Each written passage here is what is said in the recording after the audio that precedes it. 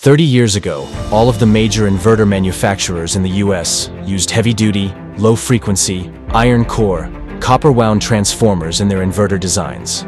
These classically trained engineers understood the value of using a low-frequency, iron core transformer in these heavy-duty devices because of its ability to provide a far longer life expectancy, a much safer product, and a superior peak power capacity for starting high inductance loads, such as refrigerators, microwave ovens, AC units, and power tools. About this same time, the Chinese decided that they wanted a piece of the lucrative American inverter market. So they began designing and building their own knockoff low-frequency inverters to export into the US.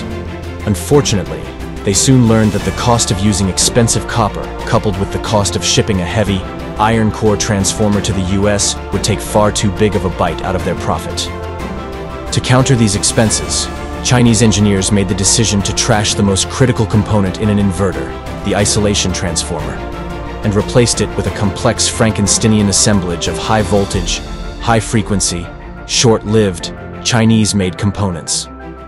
Unfortunately for American consumers, this inferior high-frequency design results in a much shorter life expectancy than a transformer-based inverter, and a far poorer peak power capacity.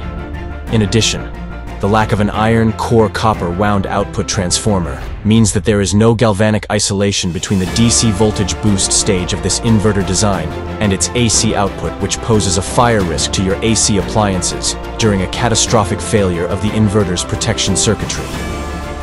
As expected, the first 15 years that these high-frequency inverters were produced for the US market was a total disaster, with nearly 25% of these inverters failing right out of the box and the remainder experiencing a catastrophic failure within a year, which eventually earned these products the reputation of being disposable or throwaway inverters.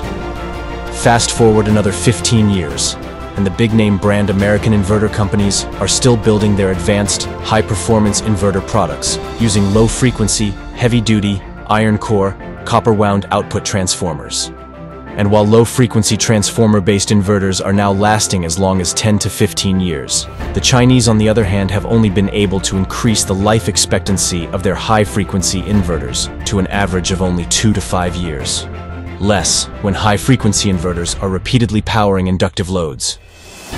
Another critical weakness that the Chinese have failed to address over the past 30 years, and probably never will, is their high-frequency inverters' miserably low peak power capacity, which causes their inverters to overheat and repeatedly go into overload mode when powering residential inductive loads.